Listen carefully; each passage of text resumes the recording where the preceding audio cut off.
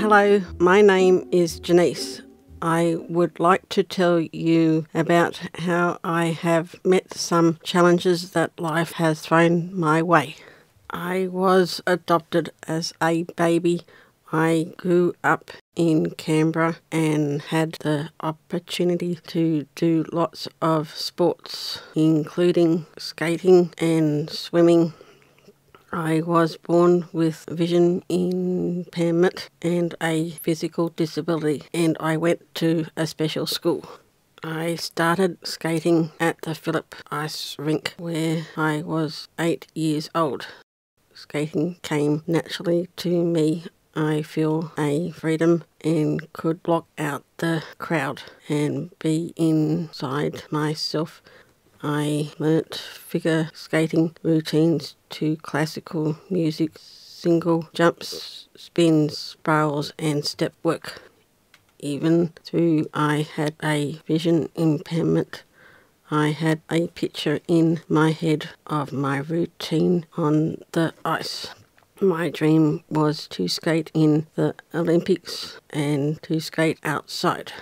I trained really hard 3 times a week and long hours.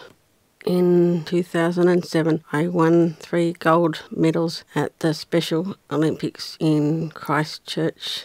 At the same competition, I skated at the Lake Tekapo. It was harder than skating inside, but I skated my dreams. In 2010, after 32 years, I decided to hang up my skates and took up swimming.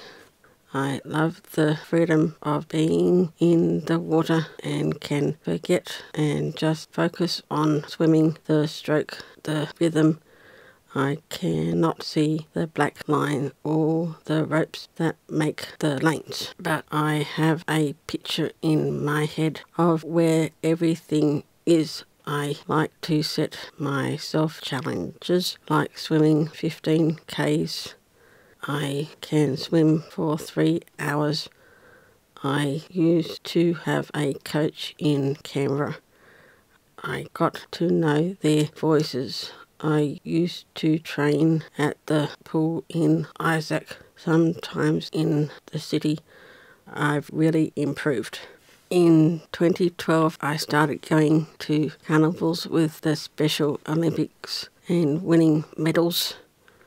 I was born with my disability and I do not let that put me down. My attitude is to say, move on, I can do it, and even I've lost something, I gain something else. By the time I went to the Pacific Games in Newcastle in 2013, I had met my Prince Charming. It's taken a while. The most important thing is that I can be me. My dream is to swim 1,500 metres in a competition.